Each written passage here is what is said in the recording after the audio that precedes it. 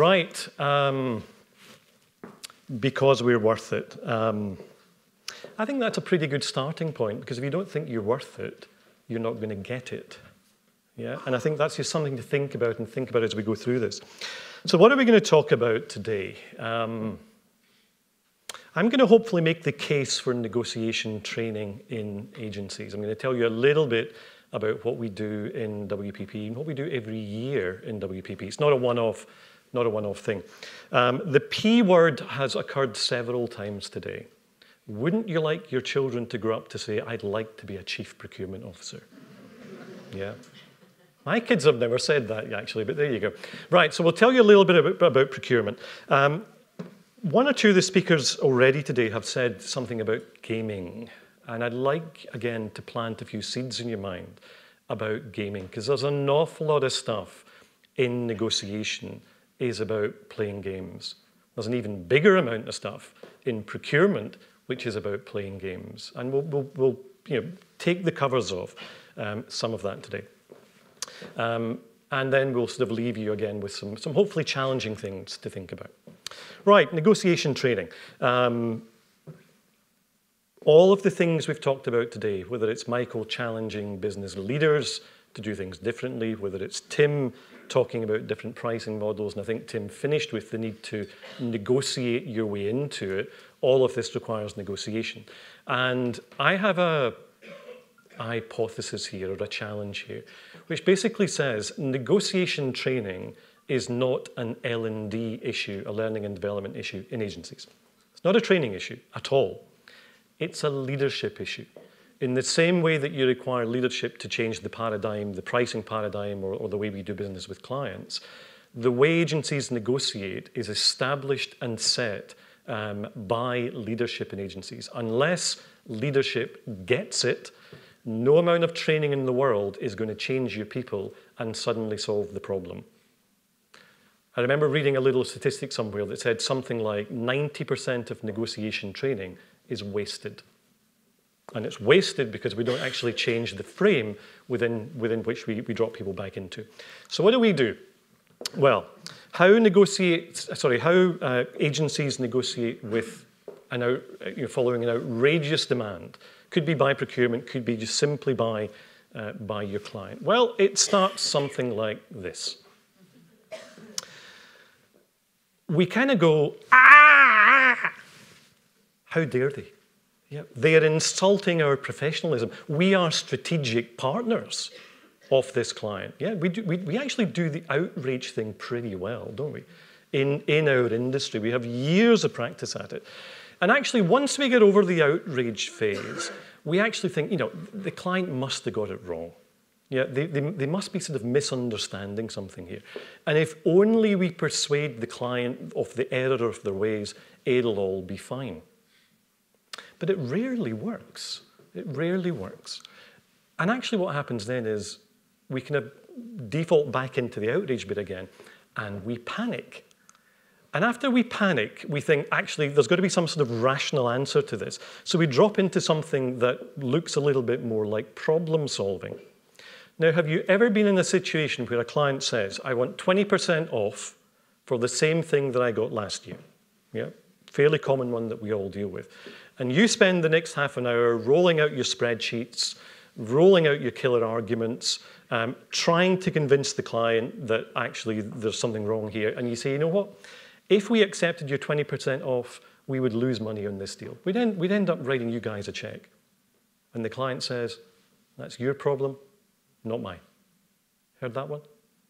Because problem solving only works if both parties actually see the problem in the same way. So again, a rational way doesn't actually work desperately well. So we do a little bit of the outrage and panic together. Yep. Again, we enjoy this stuff. It's good. It's therapeutic, isn't it? Right. And then we try a little bit of haggling. Now, haggling is not negotiation.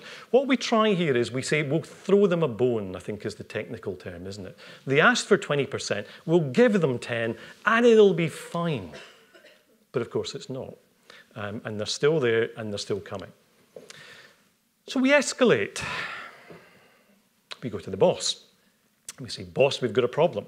And we say, it's these bloody procurement people again. They just don't understand. If only they understood our world. These guys were buying rubber bands last week. Yeah? And now they're buying creative agency. If only they understood, it would all be fine. And the boss then makes the sort of executive decision in negotiation that bosses do.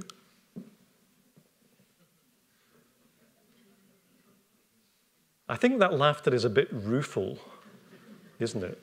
And we give in. We give in while blaming procurement, but we also add a little subtlety to it. We say we gave in for the sake of the relationship. The technical term is bollocks. It's an excuse. We can do better, guys. We can do better, but we have to train. Now, I put this slide up please, not to say we in WPP are doing a great job. I put this slide up to demonstrate the level of commitment that we make to negotiation training in WPP. And this is a snapshot of a year. We do this stuff every year and have done now for 8 or 9 years. At the bottom of the pyramid here, we have kind of entry level. We've been experimenting with online negotiation training using an American company called CorpU. We've kind of settled on a 3-week online course, 50, 60 people going through it at a time.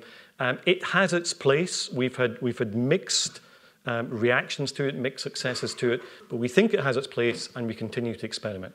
Great way to get people through some form of negotiation training in a very cost-effective way. And by the way, if I'm teaching negotiation training in WPP, I've got a class of 20 people, and I often start the training with how many of you have done negotiation training before? 10%. 10%, 15%, absolute max. And the more senior I go in an agency organization, the less that percentage gets. And it was usually a very long time ago. Right, so last year, 250 plus people through some kind of online negotiation training. The volume stuff we do is the bit in the middle. We start getting into face-to-face training at that point. We've created over the years an internal, highly tailored, very much in our world, one-day workshop, typically for up to 20 people.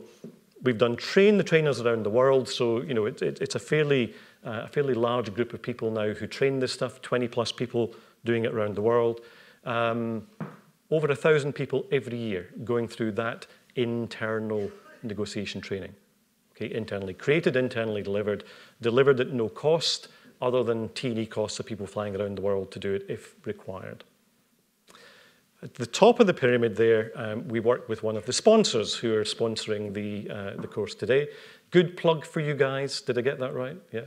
Right, thank you. Scott Work at the back there. Right. We've worked with Scott Work for 5 or 6 years now.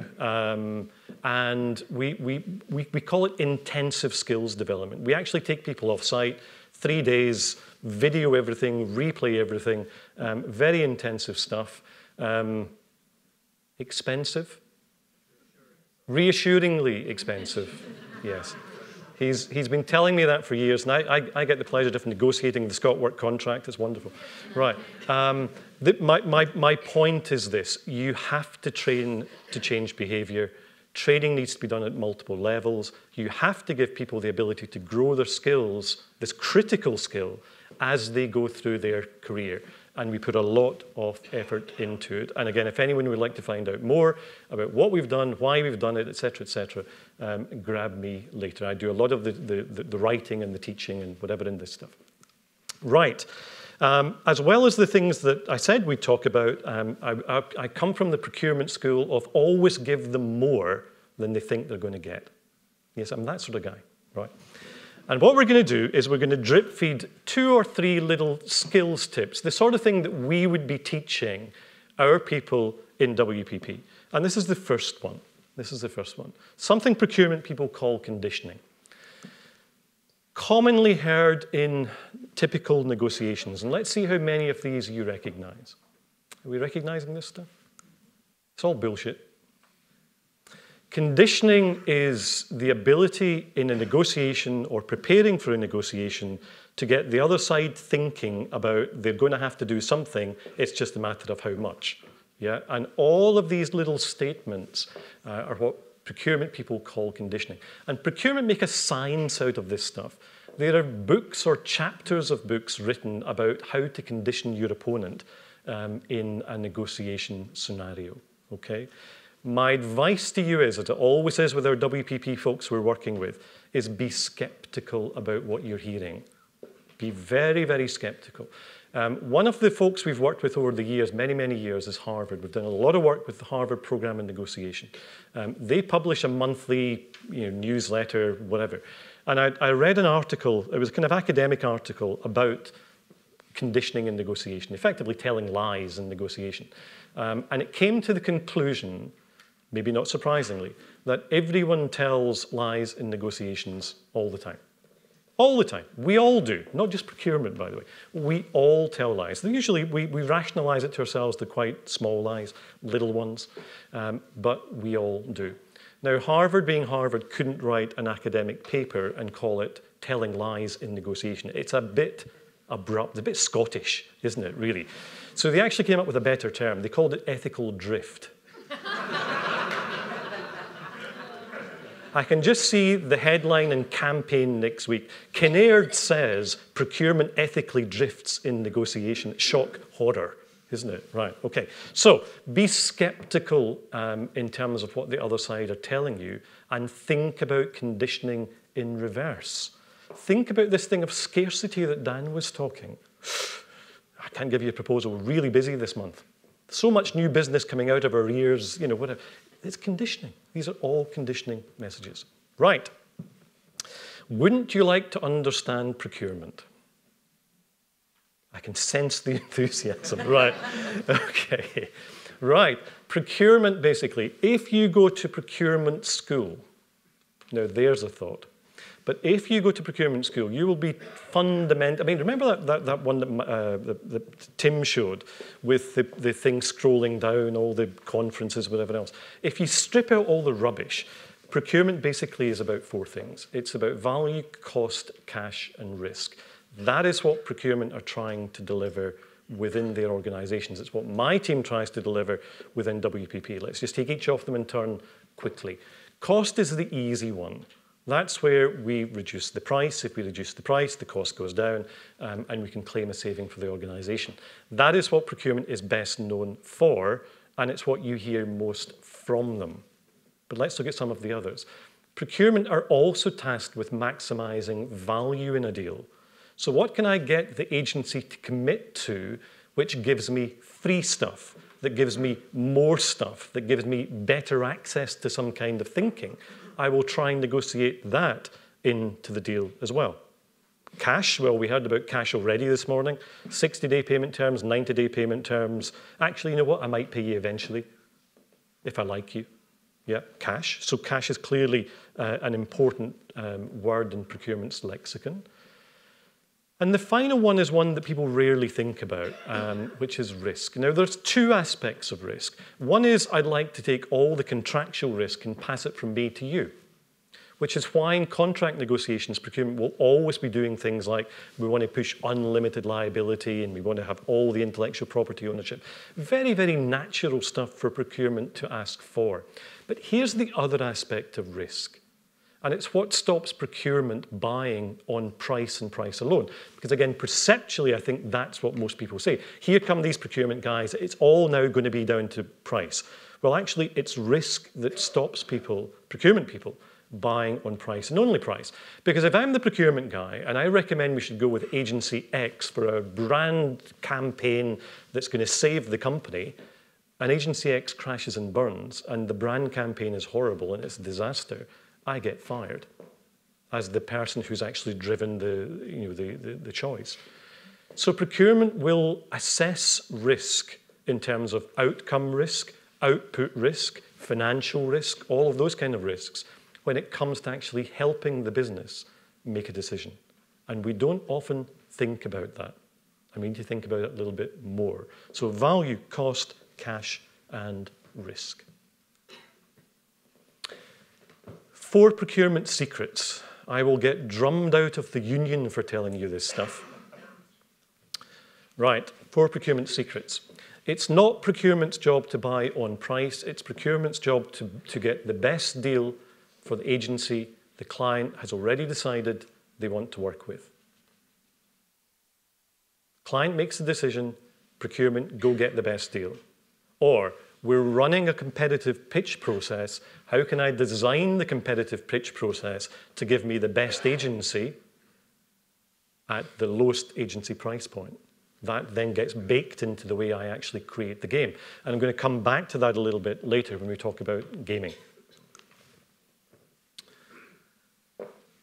We're in the final stages of a pitch. We're down to a short list of 2 or 3, and procurement say, guys, you need to sharpen your pencil.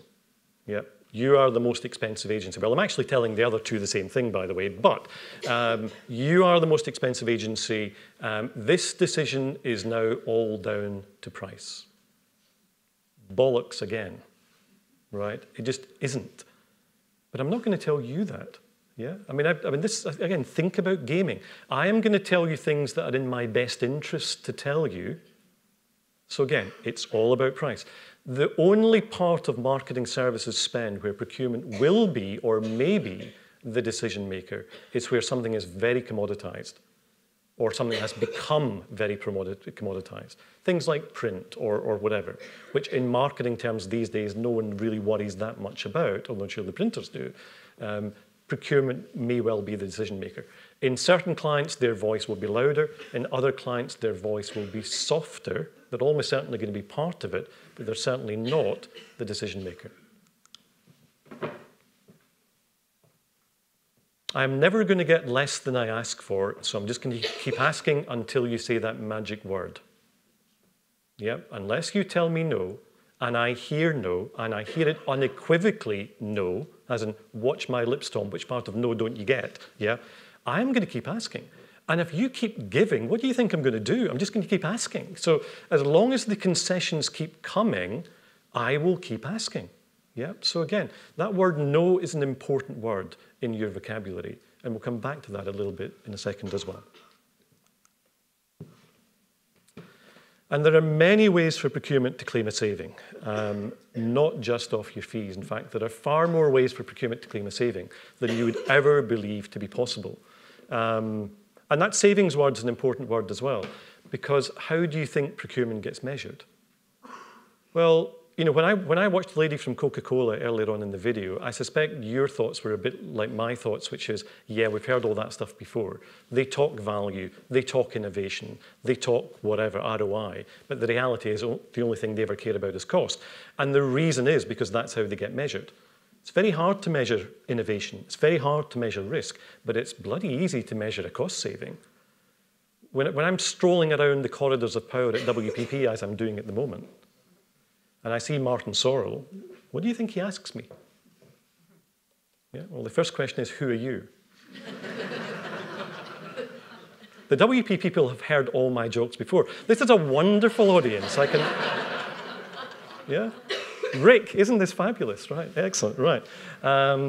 Actually, I jest not. Right, the second question, of course, is how much have you saved me this quarter?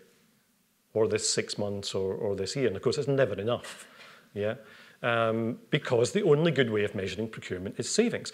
So you get all this sort of lovely language about value and partnership, and I'm from procurement, and I'm here to help you. Yeah. These people are getting measured on savings, but there are many, many different ways to claim a saving. We have 4 different ones in WPP, 2 that we call cash, 2 that we call non-cash, but they all add up to a savings number. Here's an interesting question for you to ask your procurement team or your procurement person in your client over a beer with you buying. Tell me, how do you actually get measured? What sort of metrics go into your savings number?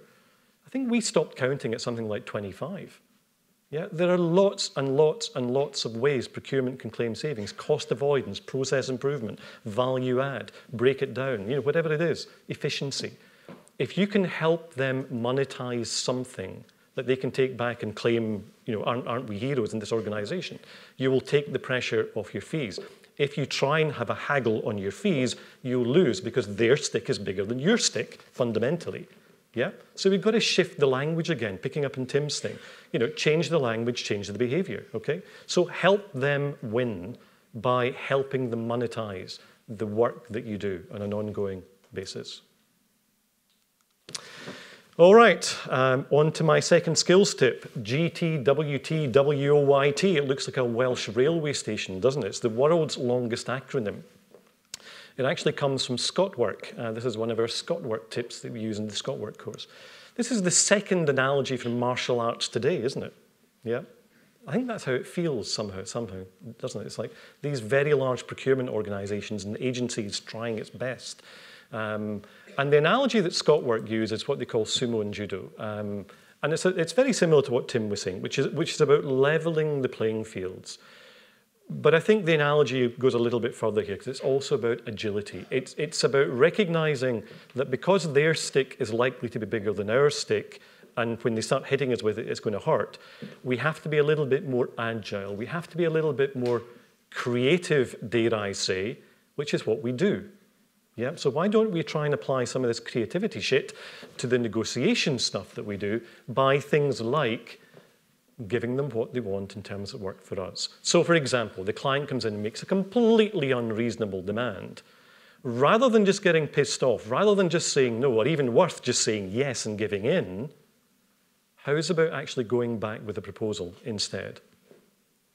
Yes, I can give you 20% off for the same thing that you got last year, but not with the same team and not with the same output.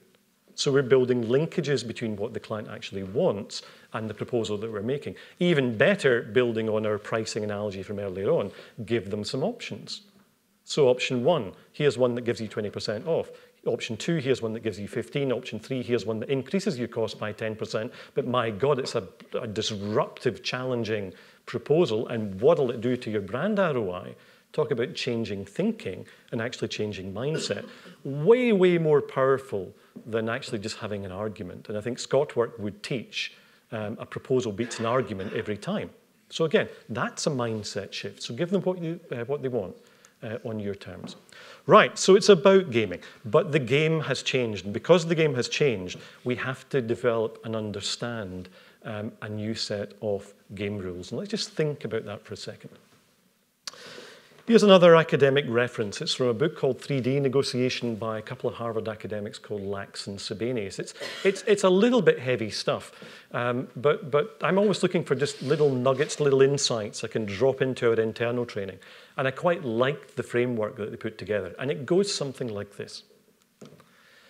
It basically says that a lot of negotiation training, a lot of traditional negotiation training focuses on tactics. It focuses on who's going to say what. It focuses on who's going to be good cop and who's going to be bad cop. And quite often in the agency world, it'll be something like, let's jump in the cab, we'll have a quick coffee in Starbucks and have a chat about the negotiation. You be good cop, I be bad cop. We've got our killer arguments lined up in our pockets. It'll be fine. Yeah? Does that sound familiar? Vaguely. Trouble is, of course, leveling the playing field when buyers and sellers, they're a heck of a lot better prepared than we are, and we get stuffed, yeah, when we go in. So we have to be able to do better than that. How do we do better than that? Well, they say think about it at 3 levels. It's not that tactics are unimportant, it's just that they're somewhat overrated. Tactics on their own are not going to help you in the day. Let's think about where we can create some value. This starts to come back into, again, the principles that Michael and Tim were talking about, particularly around how can we create some options, how can we actually challenge the way the client was thinking, Blair stuff and winning without pitching. Could we put a lot more thought into deal design? And I think the answer is probably yes. Again, that's where we can bring the whole creative thing to bear. Where it can all go horribly wrong, even if we've done the deal design bit, is what these guys call setup. And setup, they have a whole list of things that go into setup, but let me give you some examples of things that from a negotiation perspective would go into setup. Setting up properly in negotiation is having your senior leadership team involved in the preparation. Setting up properly means your senior leadership team have signed off on the multiple pricing models and the multiple options that you're going to bring to the table. Setup means that your senior leadership team have empowered the agency negotiators around what they can negotiate and what they're not allowed to negotiate. And the negotiators know at certain points for each of the key issues, they will have to call back to the base, escalate to get an answer because they're not empowered to go any further. Setup means that it's not the account lead, it's not the client lead who's going in to negotiate with the client and the procurement team. In fact, in many ways, in my view, the client leader is the worst person in the world to negotiate with the client because they have too many competing priorities around their own well-being and their own careers and whatever else as well. You have to build a team. So who's going to be on the team? Are the team prepared? Do the team know the roles they're actually going to play in that? Are they clear on the key issues that the agency wants to bring to the table? Etc., etc., etc. That's not a 10-minute conversation in Starbucks.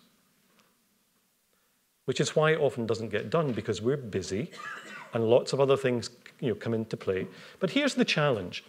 Would we spend 10 minutes in Starbucks preparing for the big creative presentation? No, we wouldn't. So why do we try and do it when it comes to the big commercial negotiation? Something to think about. Right, here is a relatively simple graph which took about 6 of WPP's keenest commercial brains hours to work out. Nick, didn't it? Yes, it did. It absolutely did. The amount of debate that went into this. And it's building on some of the stuff that, again, Blair was talking about in terms of games, and particularly pitching games. The reason we've built this in is because after about 7 or 8 years of negotiation training, increasingly we heard the words, all this negotiation stuff is fine when we're face-to-face with the client, but when we're pitching, it all goes to pot. And we thought, well, what's going wrong here? And we started thinking about this from a gaming point of view, and we started thinking about it from a power dynamics point of view. So along the bottom axis, we have something called time, from the point the request for proposal hits the agency desk to the point where the work gets awarded and the work starts. On the vertical axis, we have an arbitrary thing called agency power. I'm going to pinch one of Michael's ideas. Michael, what was it, SMUs, Michael? Yeah. I'm going to come up with the Kinnaird work power mechanism or something, an acronym for power. Yeah, when you think about that one. So just think about it relatively. Is it high or is it low? Our proposal is that when an RFP hits the table to 10 different agencies, it's going out to a long list. Agency power is actually pretty high at that point. And that might seem strange, but think about it this way. A procurement game, a pitch game, only works if the right agency players are part of that pitch. There will be, let's say 10 agencies. There'll be 5 agencies that marketing says have to be in there.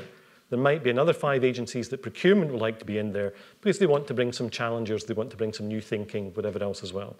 If you are one of those 5 that marketing say they have to be there, you have the power to negotiate your way into a pitch. So if you don't like the pitch rules, if you don't like the timescales, if you don't like the fact that it says, agree to my standard terms and conditions, within which is 180-day payment terms and all the rest of it, you have the right to say no. Well, why don't we? Well, we don't often because we're fearful of getting kicked out of the pitch. But think about it this way. If the client's prepared to kick you out of the pitch right at the beginning, the chances of you winning are a lot worse than 1/2n, which is what Blair said. Yeah, it's like nil. Yeah? So it's a great test of whether a client is serious about having you in the game at all. Always ask yourself the question, if I do this, who is left with the problem? And if I choose not to play by the client's rules, I love Blair's stuff. If I choose not to play by the client's rules, the client is left with the problem unless they really don't care about us being there in the first place. And we've just saved ourselves 3 months and how many hundreds of thousands of pounds in pitch fees. So be bullish and negotiate at that point because you have the power of entry into the game. The bad news, of course, is once the game starts, our power definitely declines. We feel the pressure. We've put all the work into it. We've committed all the money to it. The pressure's ramping up. We're feeling the pressure, no question. We just have to ride with that, in my view. But let's imagine the client gets to the point of shortlisting 5 agencies now. It's not the final shortlist, but it's an intermediary shortlist. Our view is your powers, the inflection of the curve starts to change. Now, you can argue, does it just flatten? Does it go down slightly less steeply? Does it go up? We would suggest it goes up a little bit. But the client is expressing some choice. And because the client's expressing some choice, the power certainly changes in your favor. When the client goes to the final shortlist, 2 agencies, 3 agencies, it doesn't matter what it is, our view of power is this.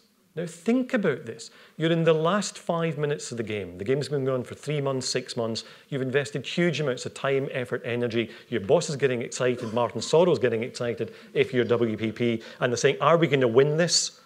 And you feel the pressure, don't you? But actually, your power is going up. Think about what I said earlier.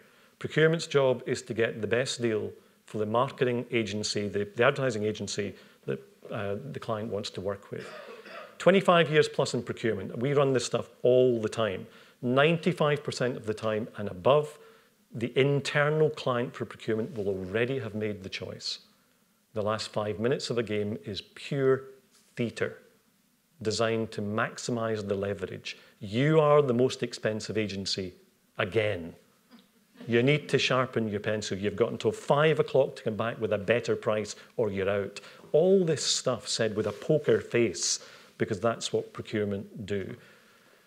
But if you said, sorry, I'm not going to do that. If you said, there's my proposal. If you said, here's what I'm prepared to do for you, but in return I want to get this back and all the rest of it, you will be surprised on the outcome. I would go so far to say, as you will never win a pitch by throwing money at it, nor will you lose a pitch by throwing money at it in the last 5 minutes of the deal. The game is already won. So when agency chief execs come in and say, take another 5% off, give them a free onboarding, whatever, you're just throwing money at something where a decision has already been made. So we're thinking about changing an entire culture of the way that our people think about new business winning. When the client awards the work, provided that the key contract terms are pre-agreed. Now, it's up to you to define what you mean by key contract terms, but provided the key commercials are agreed, not necessarily the contract. We all know contracts take a long time these days to negotiate, but providing the important things are done, your power continues, because from a procurement point of view, that's your worst nightmare. Once the supplier has been awarded the work, the leverage I have over that supplier is nil. Yeah. So basically, once you know you've won, I'm stuffed, basically, which is why the game is designed to drive all of this stuff out in advance. So your power maintains, provided you've actually done the key contract terms. The converse, of course, is if you basically get the call on the Friday to say you've won the work and the client says, and can you just get a team in on Monday because we're really keen to start, and you guys go, yeah, and in you go, and then 3 months later, you've racked up the hours, you're not getting paid, nothing's been agreed, and of course the power thing goes completely the other way. Anyway, things to think about when it comes to pitching. Into the final skills tip, I did mention earlier on the important word no. It's the hardest word in an agency vocabulary. We grow up in an environment in agencies where the answer is yes, what's the question? And of course, when we have to say no to clients, we often do it badly or we don't do it at all, and then we get pissed off because we work all weekend because we've agreed to something we didn't actually want to do. Does that sound vaguely familiar as well?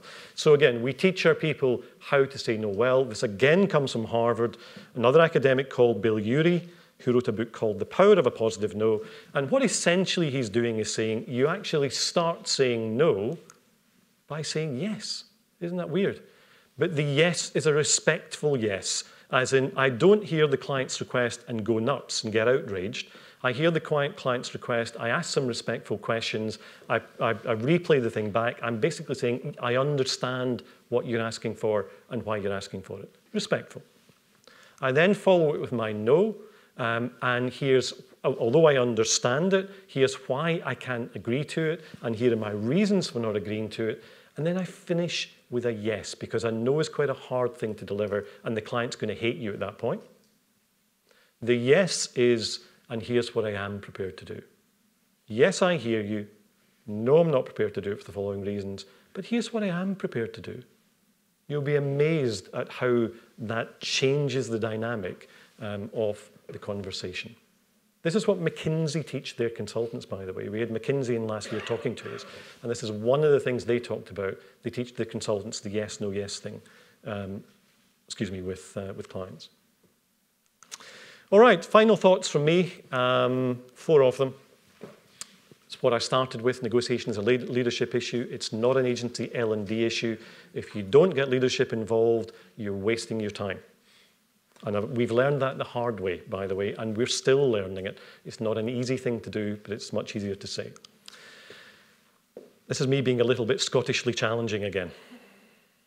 We've done a great job, and I've been in this industry now 15 years. We've done a great job in that 15 years of developing a victim culture.